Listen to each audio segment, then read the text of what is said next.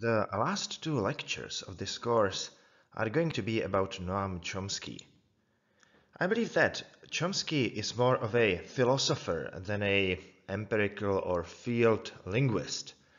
I already gave you some evidence for this stance in my lecture on Chomsky's poverty of the stimulus argument. I'm going to criticize Chomsky because of his two theories. The first one is his universal grammar, and the second is his opinion on the emergence or evolution of language. I want to say up front that I am not sure if Chomsky's universal grammar is a correct theory. I just want to show you some counter evidence to his position. But I also want you to know that I strongly believe that Chomsky is completely wrong about his account of the evolution of language. There is nothing right in there, and I'm going to talk about that next week. Noam Chomsky was born in 1928. He is an American linguist, philosopher, and also a social critic. Some people call him the father of modern linguistics. The same people have probably forgotten about Charles Sanders Peirce and Ferdinand de Saussure. Chomsky studied under supervision of Quine. Chomsky moved to Harvard University to study under Quine. His PhD thesis supervisor was Quine's colleague Nelson Goodman. And Chomsky was also heavily influenced by John L. Austin and his Oxfordian School of Ordinary Language Philosophy. Nowadays, Chomsky teaches at Massachusetts Institute of Technology, MIT. Chomsky is a very important figure in the history of philosophy of language and linguistics, mainly because he rediscovered innatism, claiming that language faculty is innate in the brain. According to Chomsky, this explains children's language acquisition that is based on non-systematic parental input. I want to remind you that Chomsky is strongly against behaviorism, and he thinks that our language capacity must be hardwired in our brains when we are born. Chomsky also invented something called transformative grammar or generative grammar. Some people say that there is a difference between transformative and generative grammar, but to be honest, I cannot see the difference. This kind of grammar presumes the existence of universal deep structures and arbitrary surface structures in any language, and this is the topic I'm going to talk about in this lecture. Let me make a small digression from Chomsky's philosophy of language and his linguistics. I told you that he is also a social critic, so I would like to say at least a few sentences about his political views. Chomsky is a left-wing political activist. Usually he calls himself libertarian socialist or a sympathizer of anarcho-syndicalism, whatever these positions really mean. The main characteristics of his political thought is that he is an outspoken critic of the United States government, and I believe that sometimes he goes just too far. When he was in Olomouc in 2014, he gave a lecture on his linguistics, but also on his political views, and let me quote a small passage from it. There were, of course, dissidents in Eastern Europe, in fact, but they are very different from the dissidents from elsewhere in the world. Some sense that the Eastern Europe was uniquely oppressed. In fact, it was oppressed, but by comparative standards, much less than in US domains, much less. You didn't have hundreds of thousands of people slaughtered. You didn't have archbishops assassinated while they are reading mass. You don't have intellectuals whose heads were blown off by Russian-trained terrorist forces, and on and on. The record in, say, Latin America or Philippines, Southeast Asia, is much worse than in Eastern Europe in the post-Stalin era. I don't want to comment on this a lot. I just think that this is bizarre.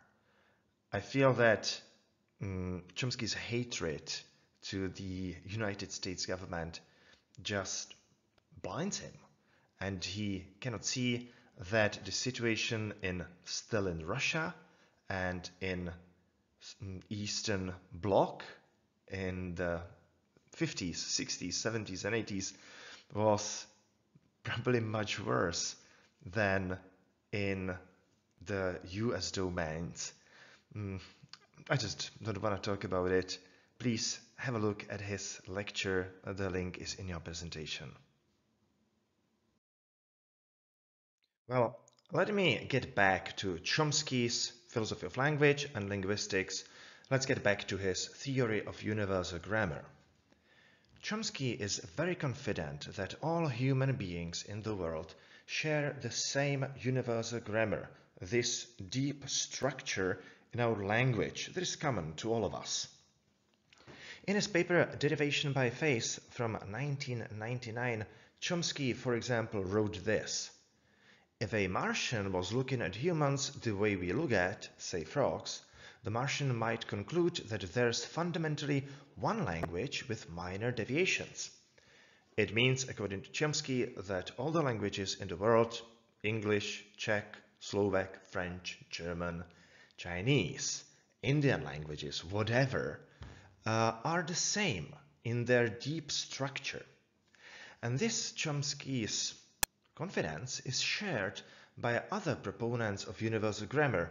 For example, this is a quote from a very famous book by Steven Pinker called The Language Instinct from 1994. Pinker wrote, "According to Chomsky, a visiting Martian scientist would surely conclude that aside from their mutually unintelligible vocabularies, Earthlings speak a single language." Unquote. Well, that surely is very important, I think, because Chomsky and Pinker and other proponents of universal grammar are very sure that their theory is the only right one, that they are correct. Well, I'm not sure about that, and I want to give you some counter evidence, as I said, to this position. When we talk about universal grammar, we have to go back a little bit in the history of linguistics. So let me start with Joseph Greenberg, an American linguist with an interest in linguistic typology and the classification of languages. According to Greenberg, all languages in the world have common features. For example, the universal presence of subjects and objects, or the universal presence of nouns and verbs, consonants and vowels, and so on and so on. Well, I think that this is quite banal finding, because, well, languages are based on subjects and objects, nouns and verbs, consonants and vowels, and we can probably imagine any system of communication without this. But Greenberg created a set of 45 more detailed common features of any language, and he called these language universals. Greenberg's universals were in typology, morphology, and syntax, and Greenberg based his theory on the study of 30 languages, so I think that we should take Greenberg's ideas seriously. For example, here is number 36, rule number 36. If a language has the category of gender, it always has the category of number. And according to Greenberg and many others, these rules are true for any language in the world. There is an alternative view on universality of languages, and this is usually called linguistic relativity. It is based on a simple idea according to which language determines thought. The differences in languages determine the differences in thought. So, for example, English speakers not only speak differently than Czech speakers, they also think differently. This idea has quite deep roots in European and mainly American linguistic thought.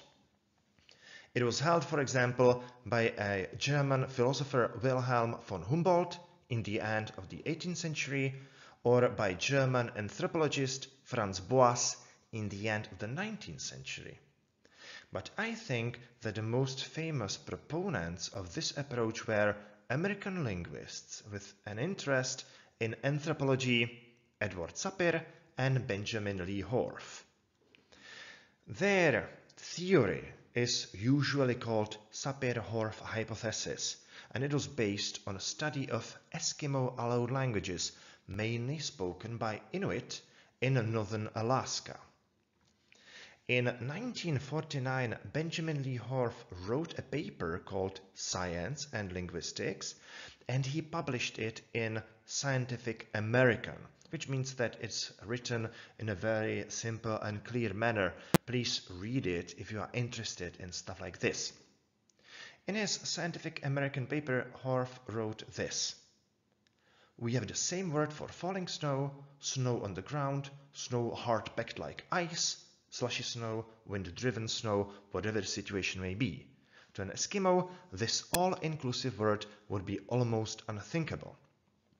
This is an illustration from Horff's article, and as you can see on the right side, there is a picture of English with one word for snow and with Eskimo that have three words for the same stuff. And there are also other examples. For instance, in Hopi language, there is just one word for a plane, a dragonfly, and a pilot. In English, we of course have these three words I uttered right now. And there are also some differences between Hopi and English in the understanding of water. Sapir's and Horff's ideas got very popular, not only in linguistics, but also in pop culture. So sometimes you can read that in Eskimo languages, there are not only three words for snow, but 50 of them, or maybe 100 of them. I'm not sure if Sapir's and Horff's idea is correct, because I think that in English, we can understand the difference between falling snow and snow on the ground and snow hard-packed like ice, slushy snow, and so on and so on. For example, if you get in contact with snow a lot, if you ski a lot, you understand the difference between a regular snow and so-called fern. The point is that maybe we do not have special terms for these types of snow, but we can describe them, as I have done a few seconds ago. Falling snow, snow on the ground. I am using Russell's theory of descriptions when talking about different kinds of snow. Well, I'm not sure if linguistic relativity in Sapir's and Horff's writings is well defined and if it really has a persuasive evidence. But I also think that later on, during the 20th century, linguistic relativity get more persuasive evidence, and I'm going to talk about it in my next slide. This is Daniel Everett, an American field linguist and an author of the book Language, the Cultural Tool that was published in 2013.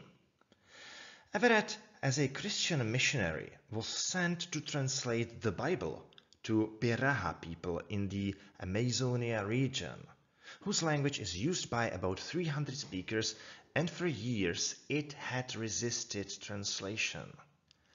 Everett was very hardworking, and after a few years he was able to translate most of Piraha language into English. To his surprise, Everett found out that Piraha language contradicted Chomsky's theory of universal grammar, because it did not include some crucial language universals, mainly recursion.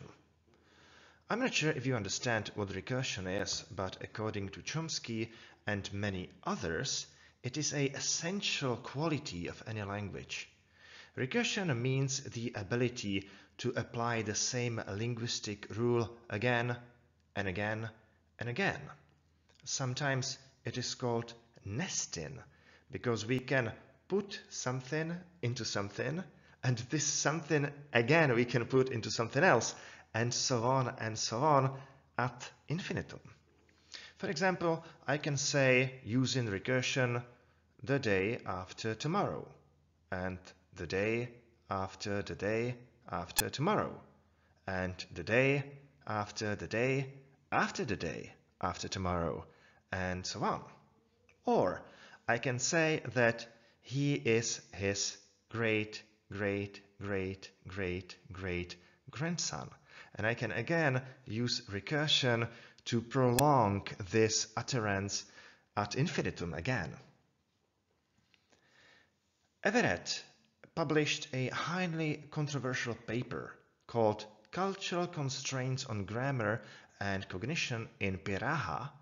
It was published in the journal Current Anthropology, and the storm of criticism started because, as I said, it was highly controversial because it was strongly against Chomskyan universal grammar. Everett believed that he had found out a language without recursion. The reason was that the Piraha language is one of the simplest languages known, as Everett wrote in his 2005 paper. Piraha culture constrains communication to non-abstract subjects which fall within the immediate experience of interlocutors. This constraint explains a number of very surprising features of Piraha grammar and culture.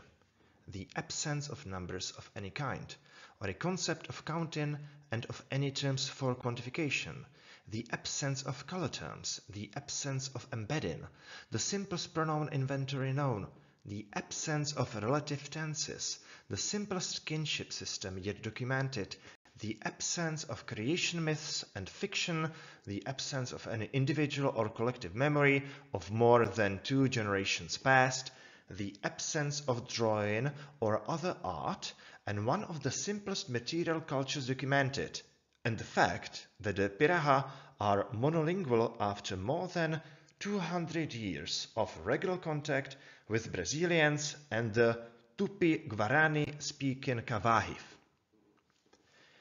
If you believe in what Everett found out, you can see that this might be an evidence for linguistic relativity. The simplicity of Piraha language determines the simplicity of Piraha's thought and their culture. Well, I'm not sure if Everett was really right, but I think that this is a nice counter-evidence, as I said, against Chomsky's universal grammar. Unfortunately for linguistics, the discussion between Everett and Chomsky is not very civilized. Chomsky doesn't think that Everett is a real expert in linguistics. He calls him a charlatan sometimes. And Everett thinks of Chomsky that he is not a real scientist too, because he's something like a guru of a sect or a cult of Chomskyan devotees. There are some very interesting popular articles about the topic, like for example Colapinto's The Interpreter from the New Yorker, or Tom Bartlett's Angry Words that was published in the Chronicle of Higher Education. If you are interested in the dispute between Everett and Chomsky, please watch this short documentary from Smithsonian Channel. It is called The Grammar of Happiness, and maybe you can find it somewhere on the internet. Name-calling is not an argument. And this is the reason why I'm not very interested in Chomsky's insults and Everett's offenses. I believe that more promising evidence comes from Lera Boroditsky, a Belarusian-born American cognitive linguist. Her research is really interdisciplinary because she uses insights and methods from linguistics, psychology, neuroscience, and anthropology. And its main advantage is that she collects data from China, Greece, Chile, Indonesia, Russia, and Aboriginal Australia. This is very advantageous because Chomsky builds his theories on his knowledge of mother tongue, which is English, his high school French, and maybe a bit of Hebrew, thanks to his family origin. Boroditsky finds more powerful examples of linguistic relativity and language shaping thought, and I will give you some examples in my next slide. If you want to learn more about the topic, please read an overview by Boroditsky in Scientific American from 2011. The paper is called How Language Shapes Thought, and you can find it in Moodle. Boroditsky belongs to a long tradition of linguists who think that language shapes thought, who think that there is something like linguistic relativity. I will give you 3 examples from Boroditsky's research, and these will be about colors, gender, and directions. Let me start with color. According to Boroditsky and many others, various languages divide color continuum in a different way. Let me give you just this sample. In Russian, there are 2 terms, galuboy and sini, for different shades of blue.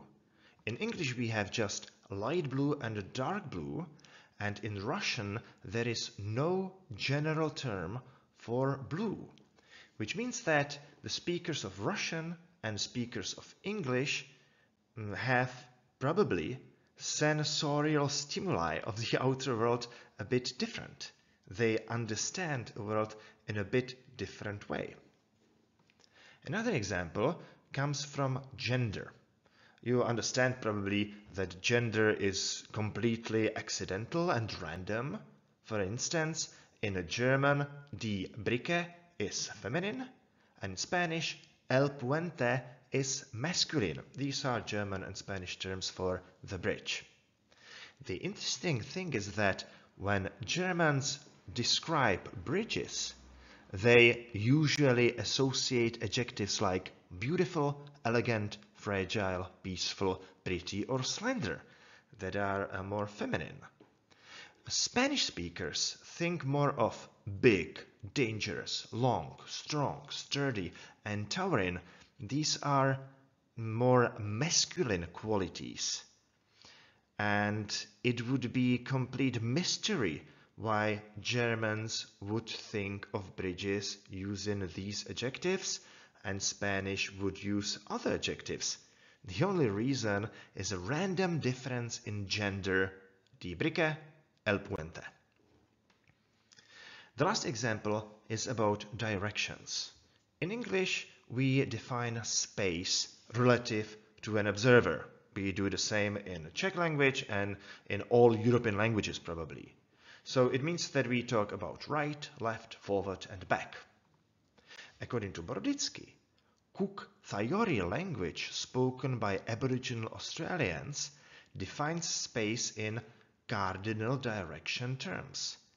It means that speakers of this language use terms like north, south, east, and west.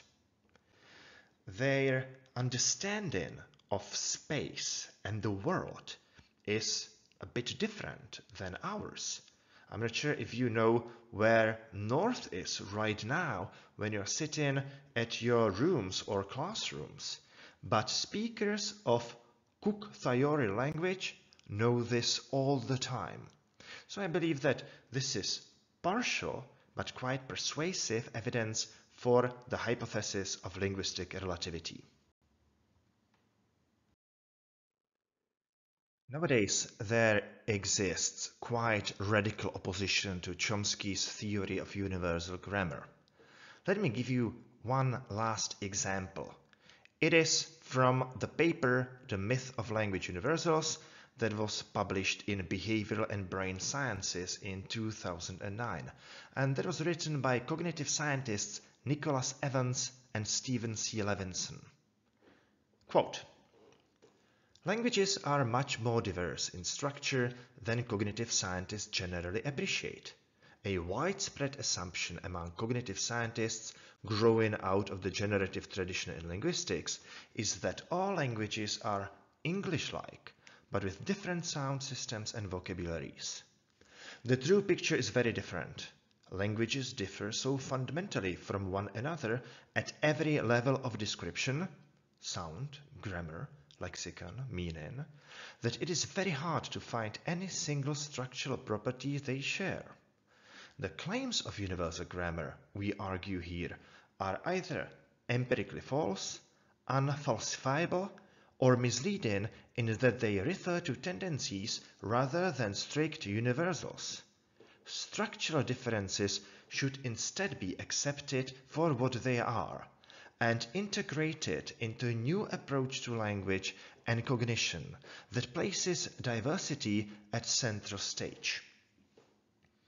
Again, to repeat myself, I don't know where the truth is, but I want to give you just one last advice. If you hear that Noam Chomsky is a genius who cannot go wrong, and his universal grammar is the only game in town, be cautious and try to be vigilant. Maybe, just maybe, the truth is somewhere else.